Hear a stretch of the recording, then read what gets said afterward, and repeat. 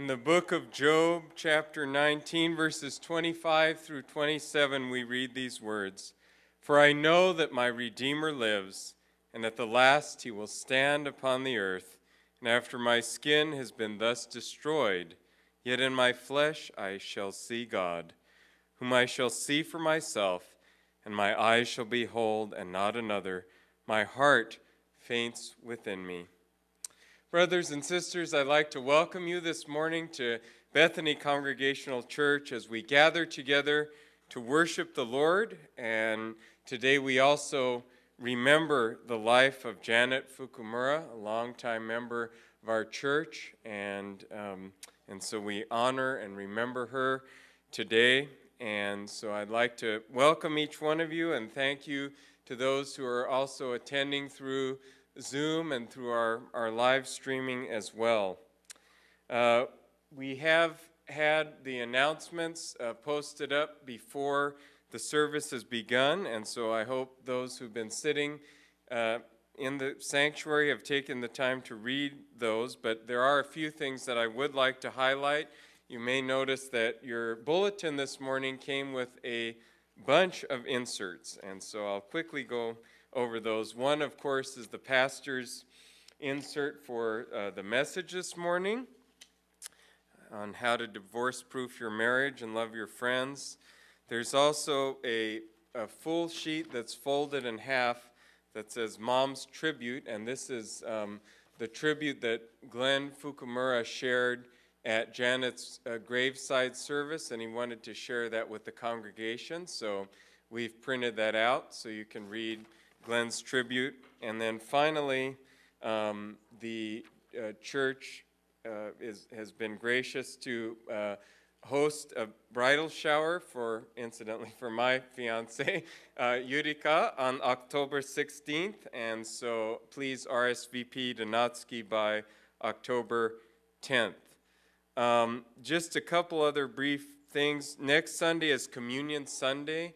And we've been kind of spotty on this, but I just want to make this announcement that we will be collecting for the Assistance Fund, which is made available to those who in our congregation who may be needing some financial assistance. And so we would like to be faithful in contributing to that. In the past, we have collected it in a basket. One of the ushers has held the basket, but with COVID and everything else, we've decided that we'd like to ask you to designate on your check, or if you put cash in an envelope, and just put assistance on there and then put it in the regular offering box. So a little confusing, but that's how we're going to collect for the Assistance Fund next week.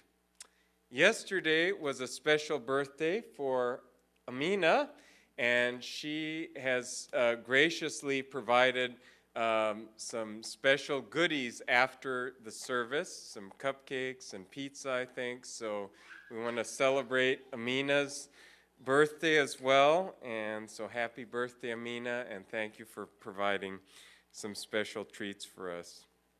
We do have some continued prayer requests, as you can see on that third fold in the bulletin, and we will be praying for those during the congregational prayer.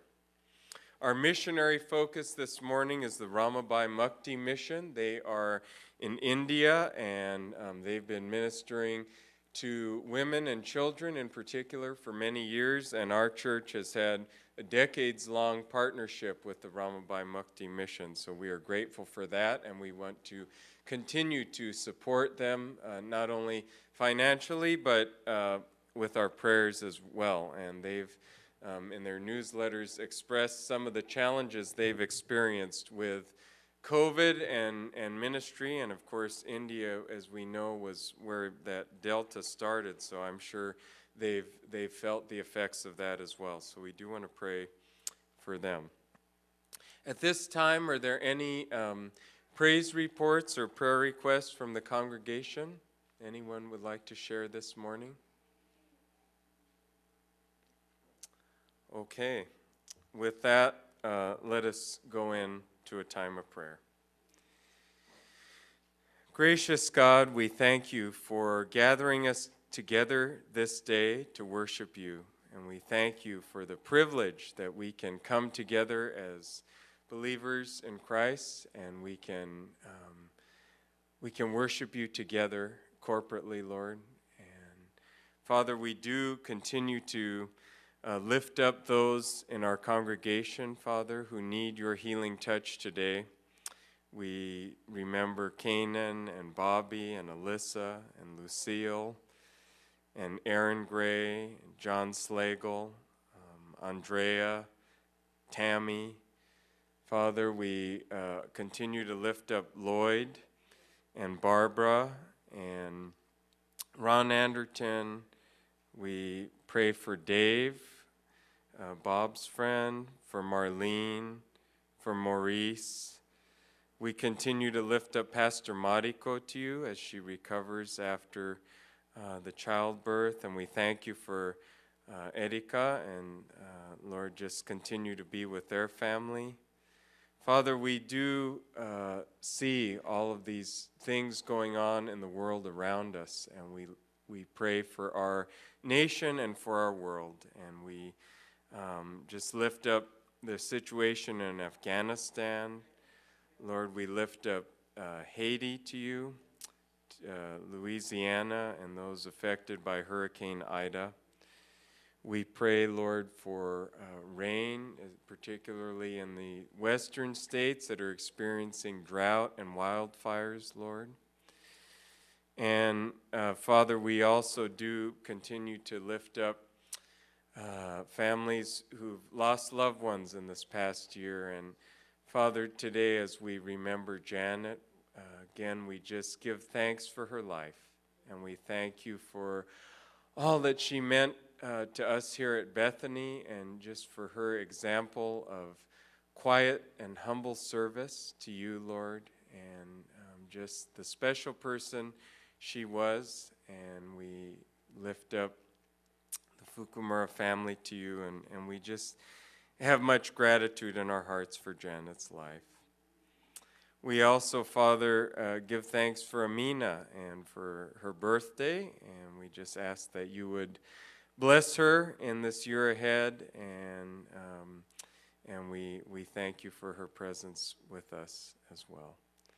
Father, we do give you thanks for the opportunity to support missionaries abroad, and we thank you for the Ramabai Mukti mission and our long partnership with them, and we ask that that you would continue to sustain them, particularly during this difficult time as they've been through COVID and the Delta variant, Lord, that you would just sustain their ministry, and that they would be able to continue to reach those most in need, those women and children in India, Father. We do, Lord, give you thanks for our tithes and offerings, and we lift them up to you as an act of our worship. And we thank you for your provision for Bethany, your faithful provision, and we ask, Lord, that you would give us to be good stewards of what you've given us, that, Lord, that you would use our gifts for your kingdom purposes, Father, not just here at Bethany Church, but in the greater Santa Barbara area and around the world. And so, Father, we do lift up this service of worship to you, our time in singing and in the word, and just in remembering Janet today. We lift this whole service up to you, and we ask, Lord, that it would be to your glory and honor. In Jesus' name we pray. Amen. At this time, we will be sharing just a clip from a special video that Glenn put together. And for those who are, we have made that available just to the church members as a private YouTube. But if there are some who do not have access to YouTube, we will be showing it again in its entirety in the Koinonia room after the service. So you're welcome to watch it in its entirety after the service.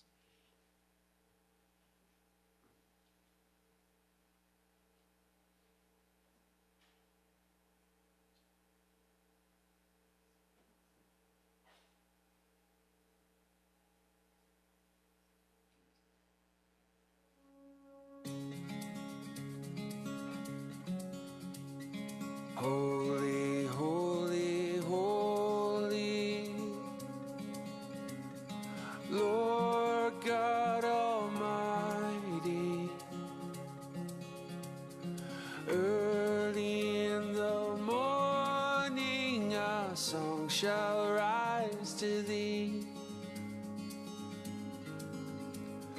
Holy, holy, holy, merciful and mighty, God in three persons, blessed Trinity.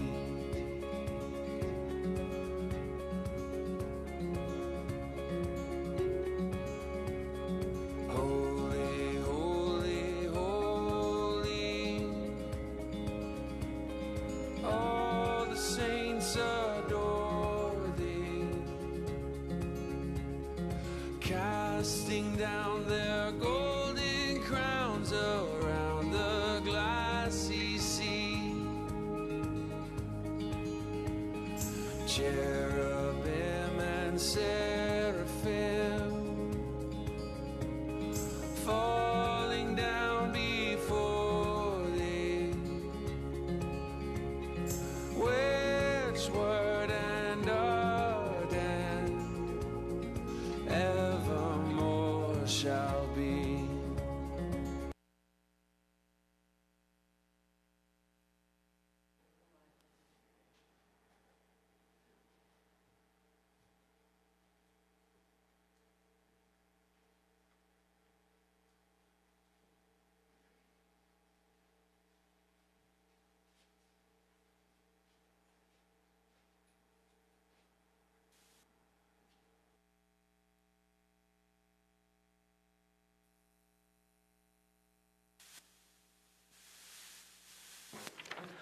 No? Oh, there I am. Well, that was just a taste. There's about 10 more minutes of that video. So as Derek said, we'll show it again during coffee hour after you grab your snacks today, if you'd like to watch that. And we just want to give people an opportunity to share a little about their memories of Janet, if you would like. You know, she really wanted us to be low-key about her memorial, so she only had a graveside service, and there are about 20 family members there for that day. And what I said that she was just representative of so many saints around the world who work behind the scenes and that we don't know about, we won't know anything about until we get to heaven. And then the Lord's going to reveal all these prayer warriors and people that work behind the scenes that didn't get any front headlines during their time on earth. I just wanted to share one story that struck me that Jennifer shared with me when she said that her parents would drop her off to church here and then they would leave. And so finally when she got in the 7th grade, she said, well, you know, if you guys aren't going to stay for church, I'm not going to stay either. And so Janet and Tom got a little conviction, and so they wanted Jennifer to keep coming, so they started coming to church. And I think you know the rest of the story, how involved Tom and Janet got as they started to attend church with Jennifer. And then Jennifer and Janet got baptized together here at the church. And I think that's just a great story about how God works in amazing ways to reach people. And as I said, she worked behind the scenes, did things that most people didn't see, keeping the kitchen straightened up and helping with serving and fellowship. And so I'd just like to open it up to anyone that would like to come up, or Derek will bring the microphone back to you if you'd like to share a memory or a thought about Janet.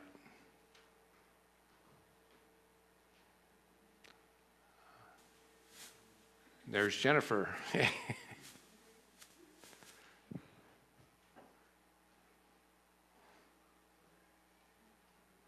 could project. Good morning, everybody. Morning.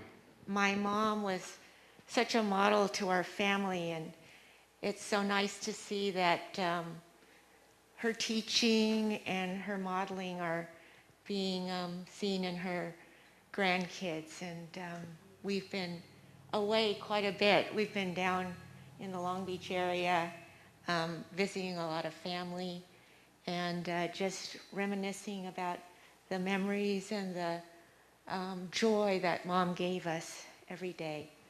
And so at the end, we were all here, and we knew it was her time to go see Dad, and I know she'd missed him a lot.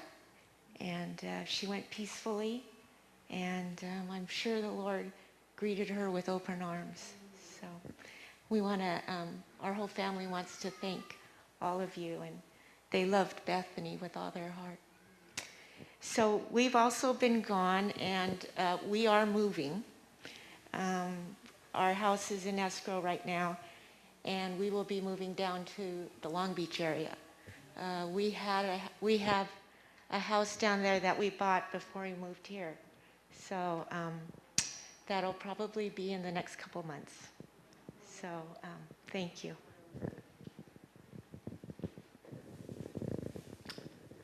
Claire. So Janet was a very special person. When I was a single mom and first started coming to Bethany, she would give me advice when I would ask for it, and I always appreciated it. As years went by, she would continue to ask how my son Peter was doing. He'd grown up and moved to Japan for work. I always felt supported by her and enjoyed our many conversations. Janet will not be forgotten. What a lovely person.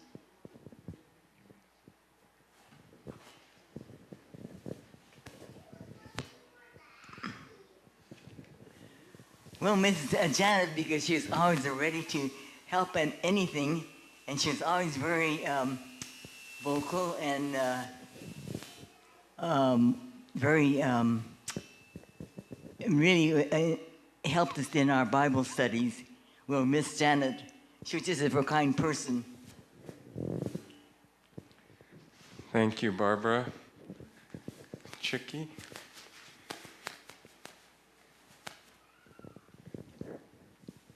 Janet was a very good friend of mine. We were in Bible study for many, many years, and she was very quiet, but she was one of those persons that was doing things for the church. And I remember that she wanted things to be very neat, so she was always in the kitchen straightening things out or cleaning the refrigerator or things that, you know, many of us don't even think of. She would check for the paper cups or anything that needed to be replaced. She always checked on those things and let Lloyd know that it needed to be replaced. But the most thing that I always remember about Janet and Tom was that before Christmas, they were always going and buying the Christmas tree and had it fully decorated. And Janet made the Advent wreath every year. And, you know, I never got to thank them for doing that, because after Christmas, they always took the tree down, and, you know, you never had to do anything because those two did most of the work. And I really appreciated her doing all that.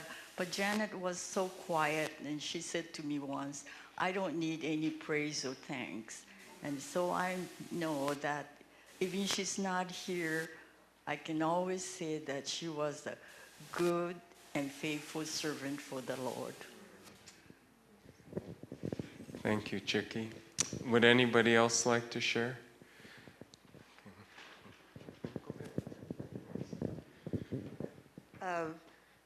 Janet and my mom counted offering on Mondays for many, many years.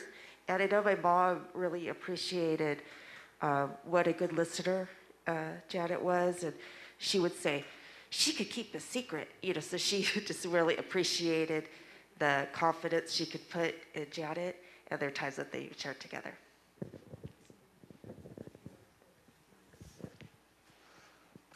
Yeah, Janet was truly a devoted wife and loving wife for Tom, and a wonderful and caring mother for Jennifer and Glenn and her grandchildren. She always would encourage me and thank me for being a Sunday school teacher, and that really, I really appreciated. She was also a really good handmade articles that she wove. Beautiful table runners and scarves and other things. And I remember she would donate those articles for our church, Bethany's raffle picnic, at the picnic. And I just love those things. So I would put all my tickets in that one bag, and I won a couple of things. And one thing that I really admire and love is a scarf that she had woven, and she was a good cook. She made so many good things at our potlucks, especially her desserts. And she, most of all, I will remember her gentle and quiet spirit, and how she was a godly woman and a very faithful woman. So we thank the Lord that Janet is with him now in his glory. Thank you, Denise. Anyone else? Okay. I just want to say, I think what Denise said real fast, said that Janet always encouraged, she was quiet in her way, but she'd come up after church and I'd be out greeting people, and she would always have a word of encouragement after I gave a message or something. And yeah, that was Janet, I think. And just real fast, I'd like to thank Tsugumi-san for providing these beautiful flowers, altar flowers this morning in memory of Janet. So we thank Tsugumi for that.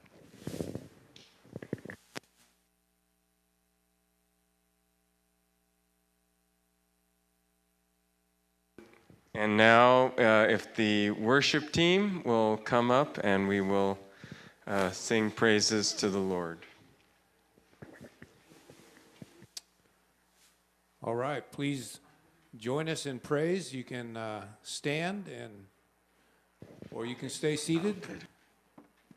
You can dance in the aisles, whatever you like. Today's theme is love.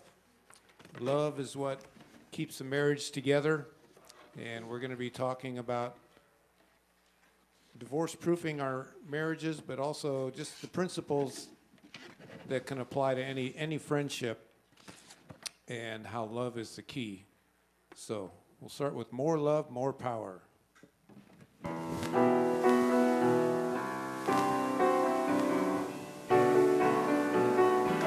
More love.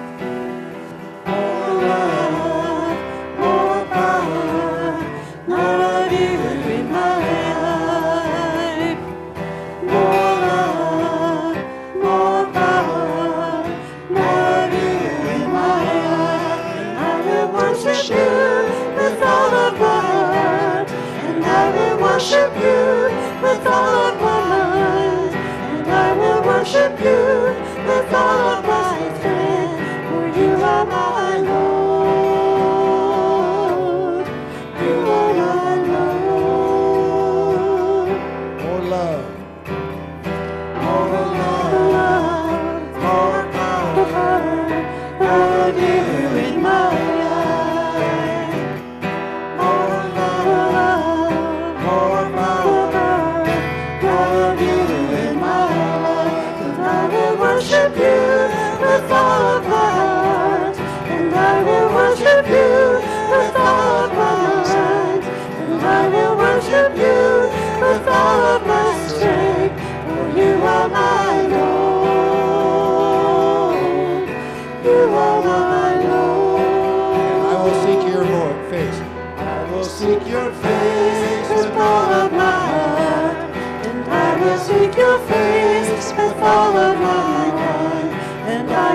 seek your face with all of my strength, for you are my Lord.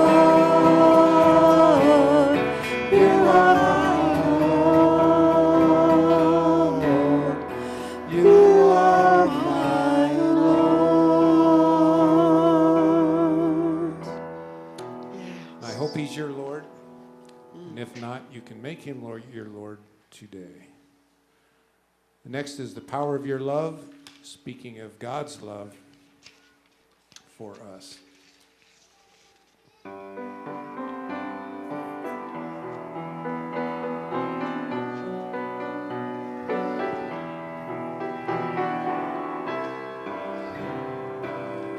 Make these your words to be changed and renewed. Lord, I come to you, let my heart be changed, renewed, flowing from the grace that I found in you.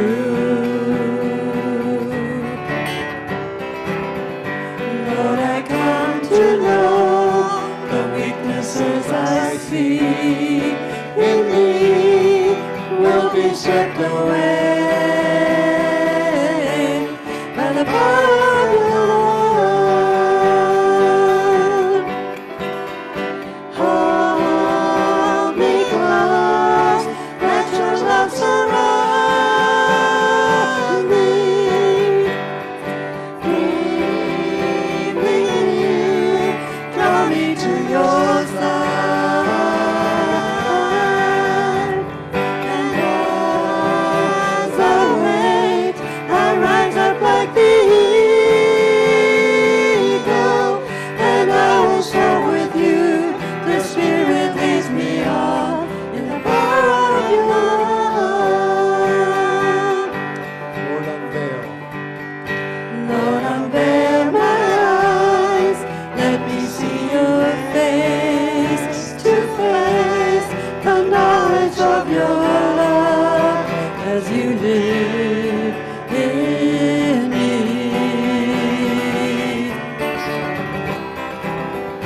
Lord, renew my mind as you will unfold in my life and living every day.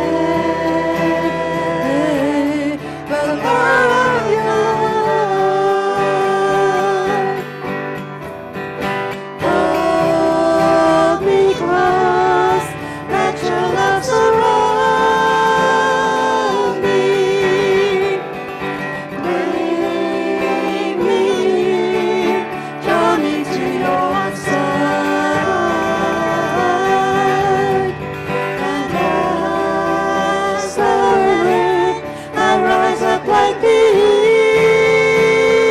eagle, and I will soar with you. Your Spirit leads me on in the power of your love. Hold me close.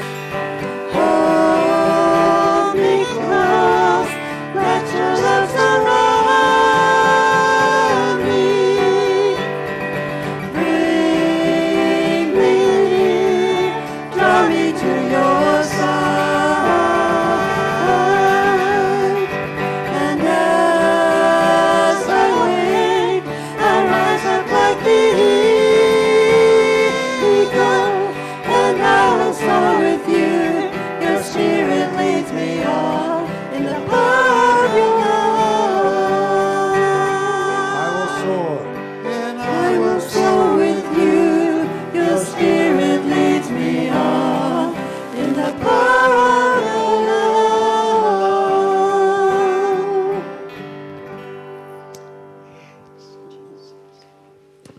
Amen. And his love is amazing. We'll sing the first verse in English, then the second verse Japanese, third verse in English.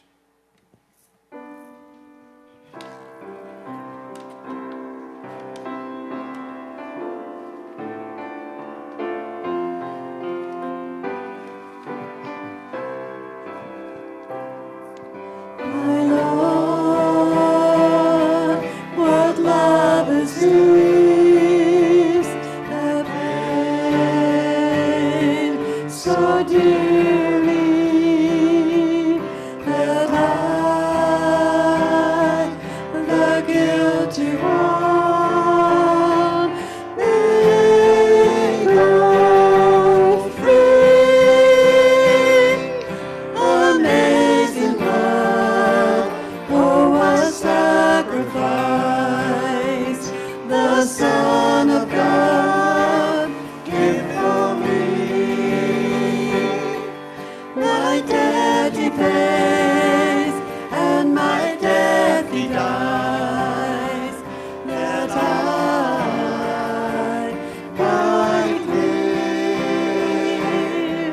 that I might live.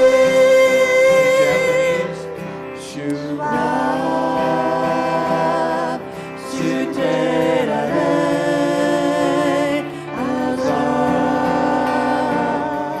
Kerareta, Shuno, Shichiwa,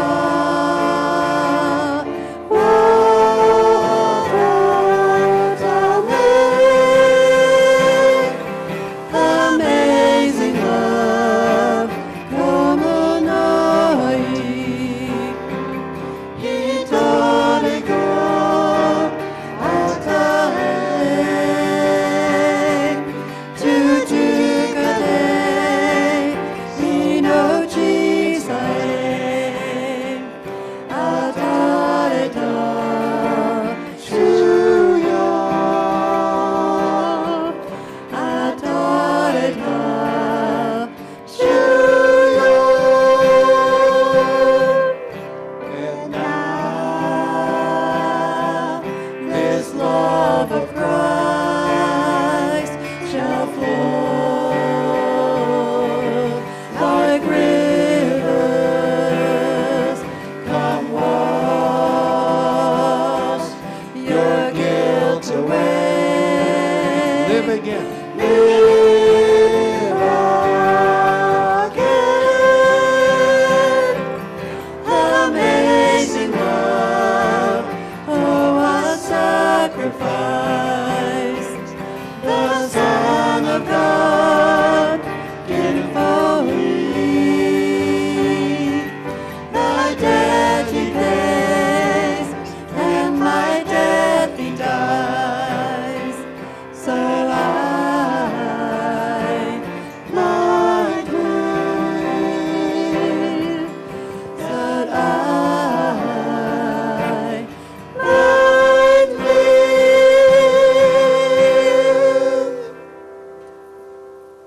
Praise God that we might live through knowing Jesus.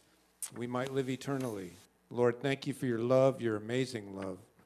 Thank you for your love that is not satisfied to keep us as we are, but renews us and changes us, helps us to become more like you. We praise you for all you do. In Jesus' name we pray. Amen. Oh, please take your seats.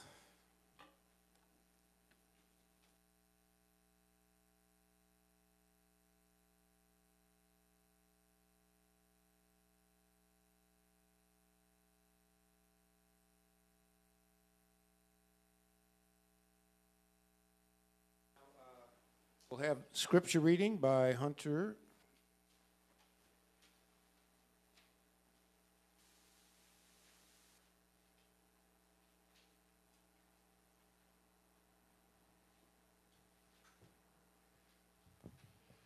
Good morning, everyone.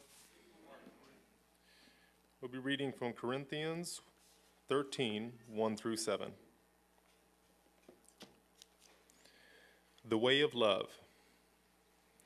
If I speak in the tongues of men and of angels, but have not love, I am a noisy gong or a clanging cymbal. And if I have prophetic powers and understand all mysteries and all knowledge, and if I have all faith so as to remove mountains, but have not love, I am nothing. If I give away all I have, and if I deliver up my body to be burned, but I have not love, I gain nothing. Love is patient and kind. Love does not envy or boast. It is not arrogant or rude. It does not insist on its own way. It is not irritable or resentful. It does not rejoice at wrongdoing, but rejoices with the truth. Love bears all things, believes all things, hopes all things, endures all things.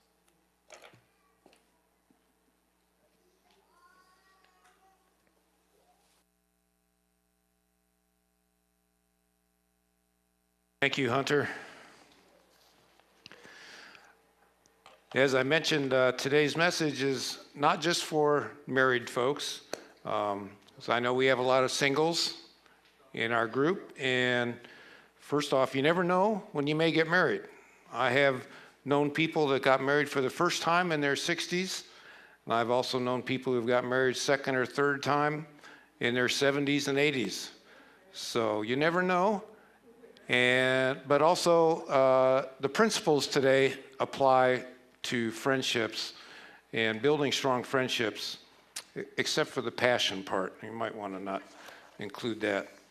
But we'll get to that. Church clicker is getting a little worn out like me, so I may have to rely on the sound room today, but we'll see how it goes. One person's definition of marriage is an institution where two people come together to jointly solve problems that they never had before they got married. So maybe that's your case. Yeah.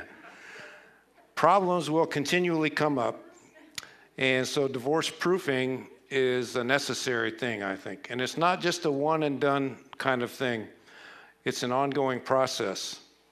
Heard a story about a couple that was married for 75 years, and the husband was celebrating his 100th birthday. And people said, "Wow, how do you stay in such good physical condition?" He said, "Friends, I take lots of long walks out in the open, fresh air." And they asked, "How you stay so disciplined to do that for 100 years?" And he said, "Well, my wife and I made a pact when we got married that whenever we had an argument, whoever was proved wrong would go out and take a long walk." Yeah. So he got the long walks most of the time. At this couple, they realized that a commitment was important, right? But divorce proofing a marriage is kind of like fireproofing your home, I think. You know, when you want to fireproof your home, you get a fire extinguisher, you get fire-resistant roofing, put in smoke alarms, clear the brush from around the house, and then it requires maintenance. It's not just once and done. You have to get the batteries replaced in the smoke alarms. You have to keep the gutters clean. You have to keep the brush, especially if you're on a hillside in California, you need to keep clearing the brush from around your house and keep it safe. And so it's an ongoing process. And it's the same with marriage. There's an initial commitment, and then there's a lot of maintenance to do afterwards.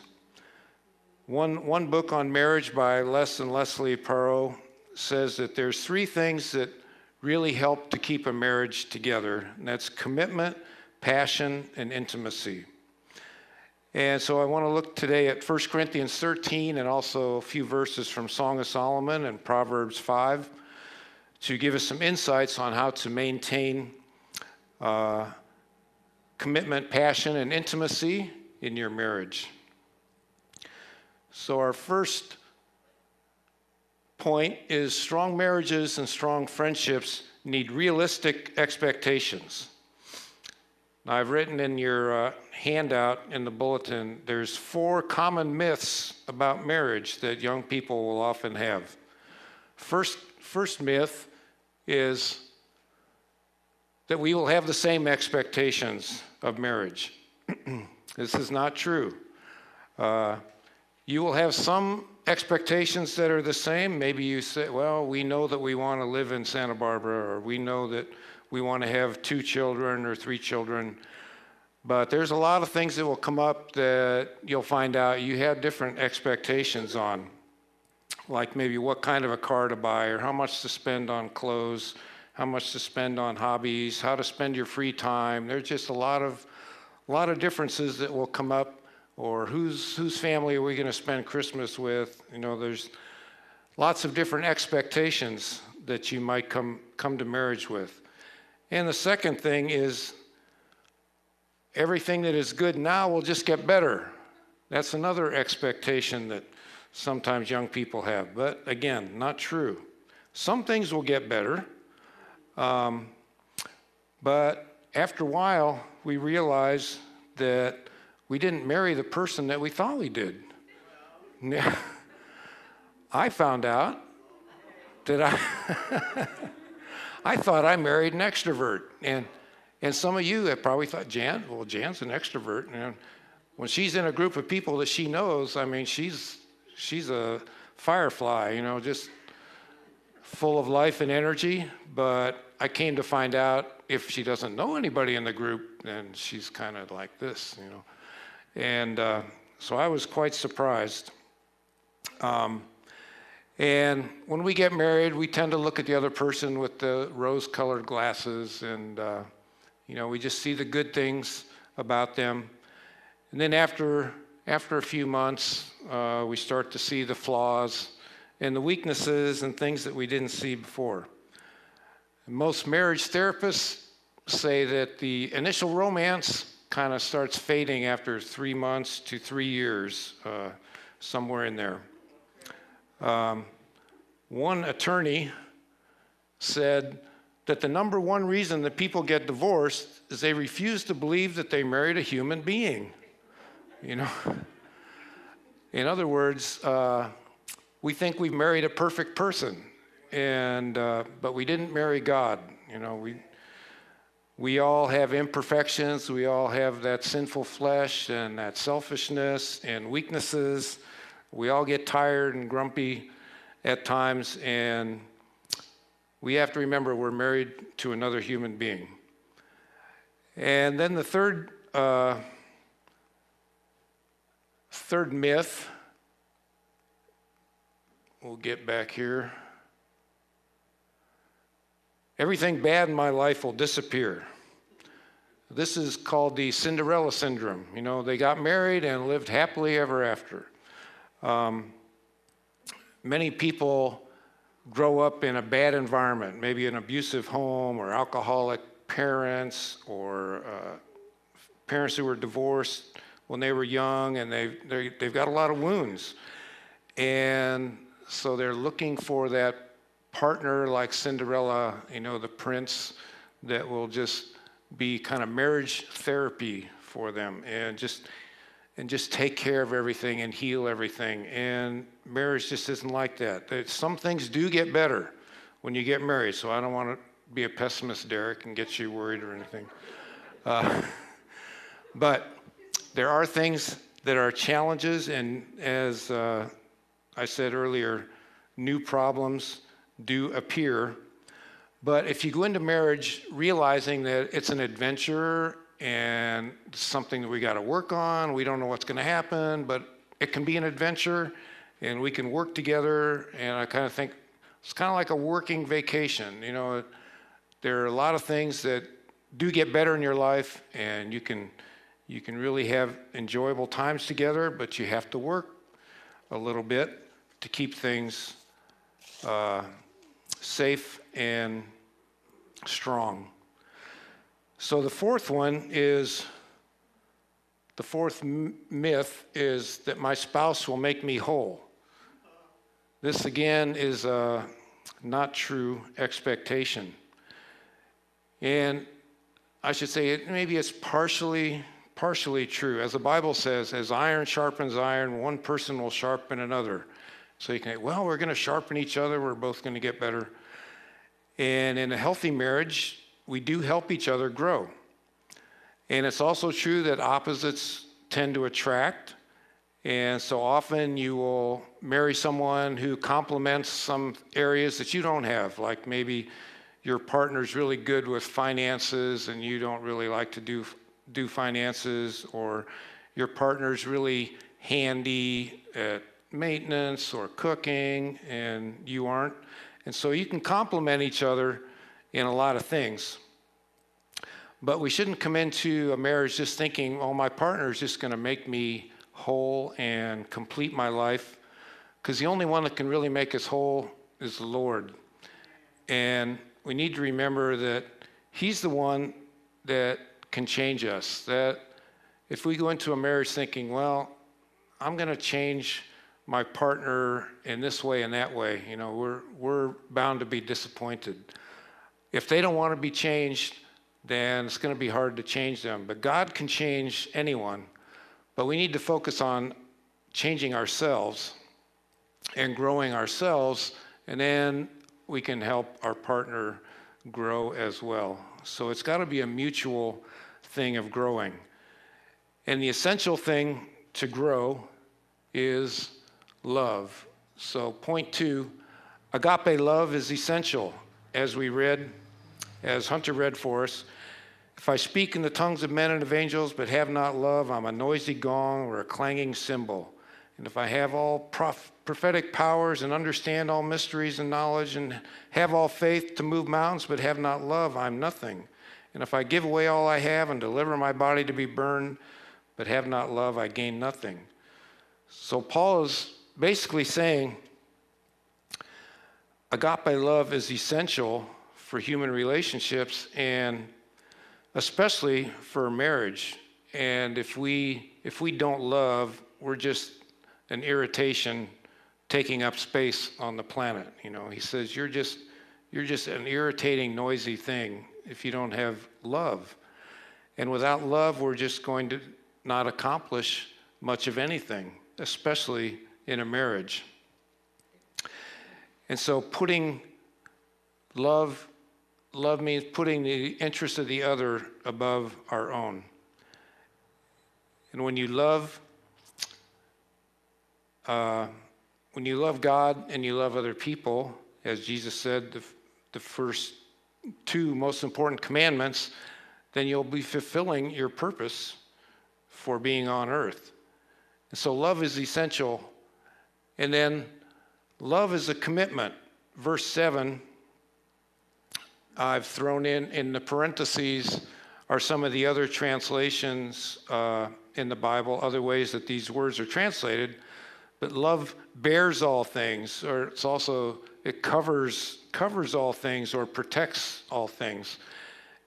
And love believes all things, or it trusts things. And love hopes. It has a expectation and anticipation of some good things that will come. And love endures. It waits with patience and it perseveres. And so there's this 4-part breakdown. You could say that bears all things. For instance, if you've been married a while and then your wife gets really sick, go, well, I didn't commit to this. You know, no, you bear all things that come about. Or if husband loses his job, well, I didn't commit to this. No, you have to bear all things. And the same believes all things. And so you want to believe in your partner, believe that they are committed, believe that they want to work to make your marriage better. The third one, hopes all things. And so you have a hope and an anticipation that you can grow together, that you can work through difficulties and that good things will come. And I think if you hope all things, it's a safe feeling. You have a feeling of security, which is especially important to women, to have that feeling of security in the marriage. And the fourth part, love perseveres and endures, really stresses the commitment to persevere and endure even when things are not going well, when there's money problems, or when there's hurts, or there's arguments, family issues.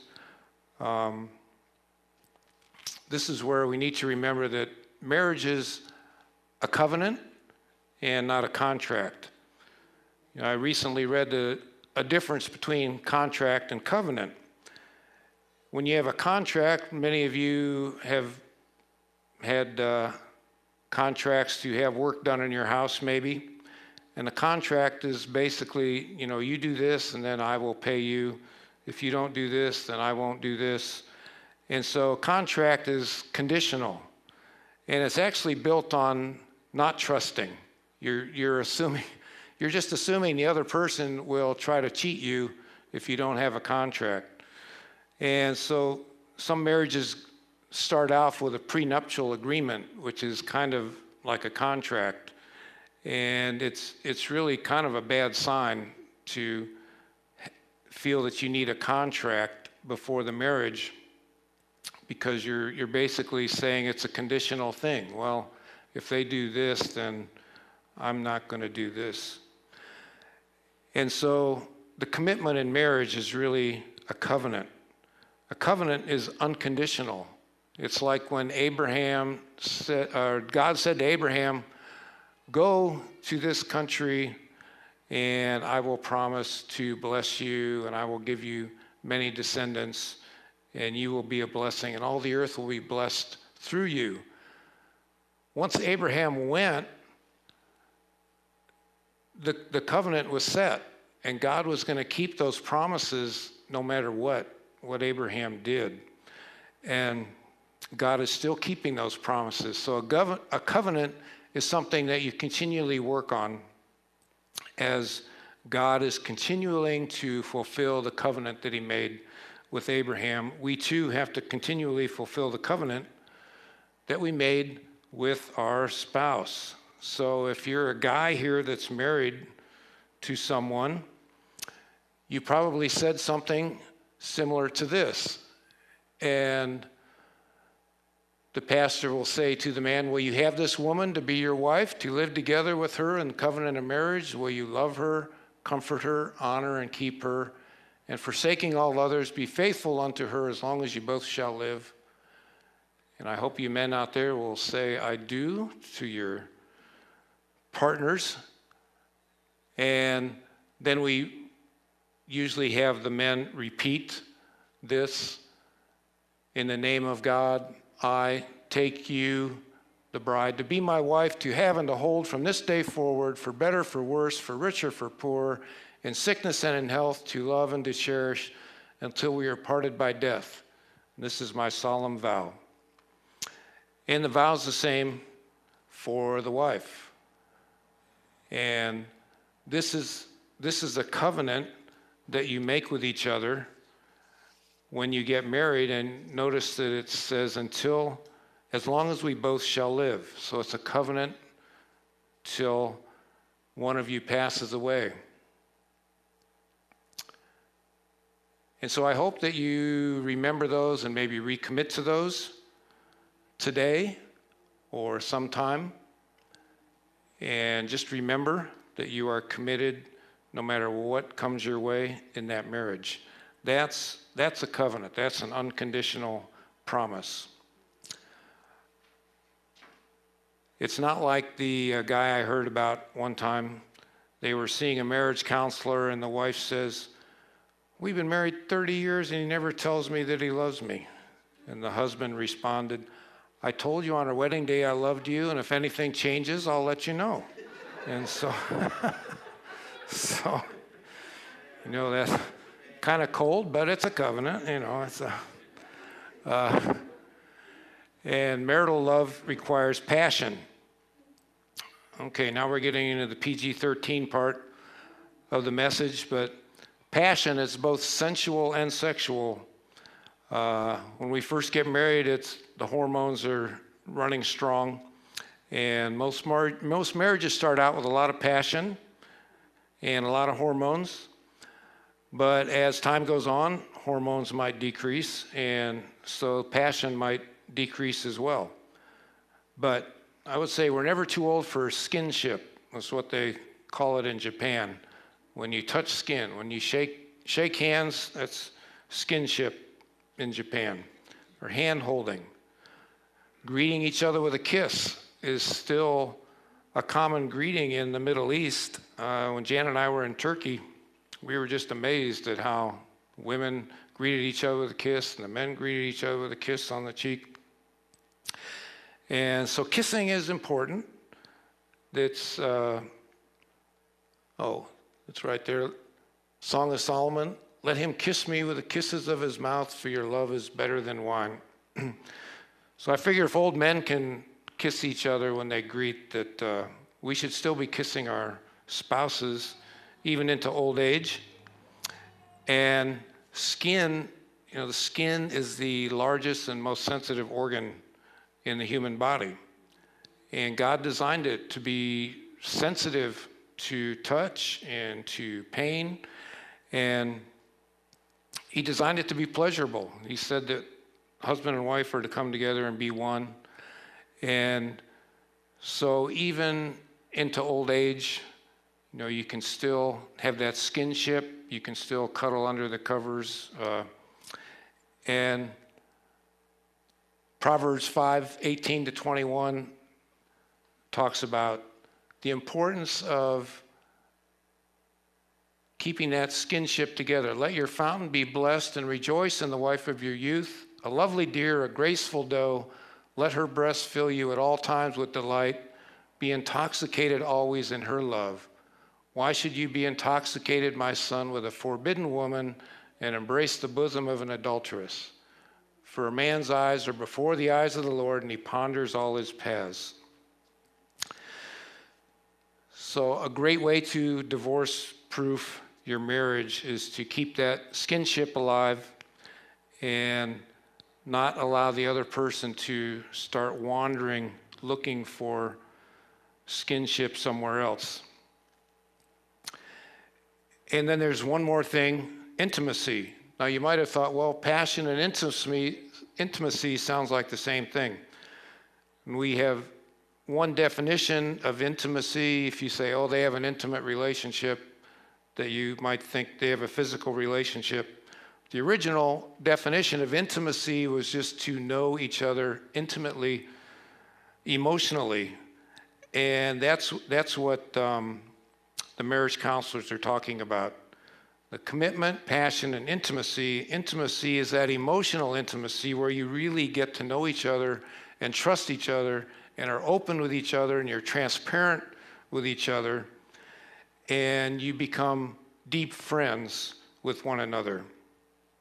You have this trust in each other, and that has to be built up, with these other verses in 1 Corinthians that were read. Very well known. Love is patient and kind. Love does not envy or boast. It's not arrogant or rude. It does not insist on its own way. It's not irritable or resentful. It does not rejoice at wrongdoing, but rejoices with the truth. And the way we apply that to marriage and friendship, you have to be patient and kind with one another. If you display impatience, your partner is not going to relax and be open. And in fact, they'll probably stop talking, because if we get impatient, then they're going to be worried that we're going to start getting irritated and resentful, like in the end of verse 4, or verse 5, sorry. And we might start insisting on our own way. And if you feel like you have to walk on eggshells when you're talking with your spouse, then you're just not going to be able to build up that intimacy that you need to have. Because as you build up the emotional intimacy, then the passion also comes. But if you're boastful and arrogant and rude rather than humble, your partner is not going to want to be open with you. If you're not able to say, I'm sorry, and if you get defensive when the other person is giving you loving truth, that last part of that rejoices with the truth. So when your partner lovingly tells you that you acted like a real jerk around your friends, do you get defensive, or do you rejoice with that truth that they have shared with you. Believe me, I have not always been perfect at rejoicing in the painful truths that Jan shares with me, but that's what God calls us to do. That's how you can build that emotional intimacy. If you're willing to be humble rather than arrogant, and rejoice when they lovingly tell you the truth. And so I want to just sum up with building intimacy really is covered by these verses 4, 5, and 6. And next week I'll talk a little bit more about communication in marriage, and that really kind of builds on this last part of building intimacy. Is really requires some good communication skills in how to do that. And of course, there are some marriages, if only one partner is willing to apply these principles, it makes it really difficult. And if you're in an abusive relationship, especially if physical abuse, then you need to separate. And so I want to emphasize that divorce proofing requires both people to cooperate in this process. And so just to review quickly, to have realistic expectations, remember you're both human with weaknesses and flaws, and you need to focus on changing yourself and not the other person. And love is essential. Focus on the other and not on yourself. Marriage is an unconditional covenant built on love and trust, and it's not a conditional contract. Maintain the passion, physical touching, kissing, skinship, and continue building emotional intimacy. So remember, it requires regular maintenance, and maybe part of that maintenance might be speaking with a marriage counselor, or pastor, or just an older couple that will be mentors to you. We all need to get that regular maintenance and just make sure that we're not keeping some resentments that may cause damage in the future. So with that, let us pray, and we'll have one more song. Lord, I thank you for the gift of marriage, and I thank you for your gift of love. Lord, help us to love one another as you love us, and help us especially to love our spouses, and help us to mature and grow to be more like you. In Jesus' name we pray. Amen. All right, if the praise team can come up, we will sing a song that was sung at our wedding. Oh, Perfect Love.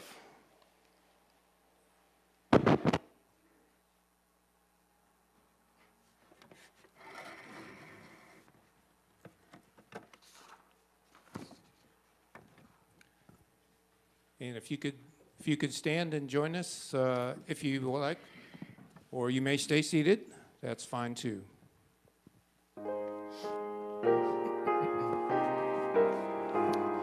So this is a song that would be sung to the couple getting married.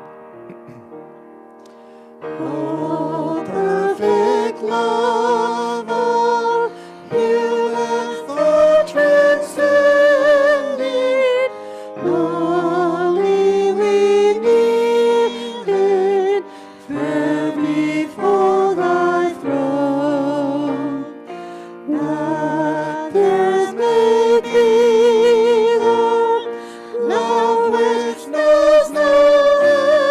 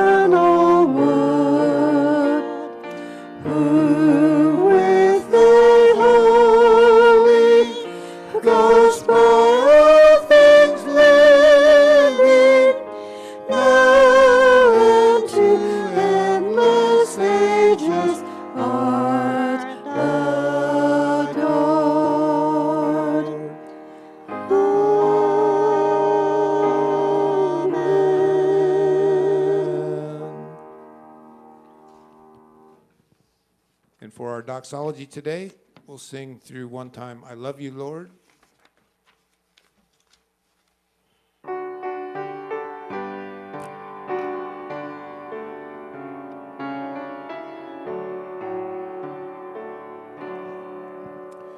I love you, Lord, and I lift my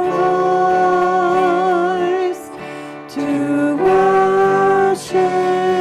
you, oh my soul, rejoice. Take joy, my King, in what you hear.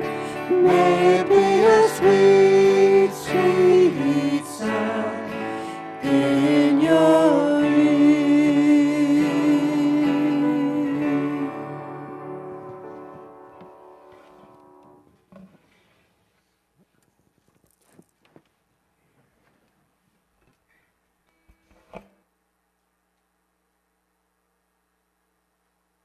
From 1 John, benediction. And we know that the Son of God has come and has given us understanding, so that we may know him who is true. And we are in him who is true, in his Son Jesus Christ. He is the true God and eternal life. Amen. Please join us in the courtyard for the snacks celebrating Amina's birthday. And then we'll also have a video in the koinonia room after you get your snacks if you would like to join that.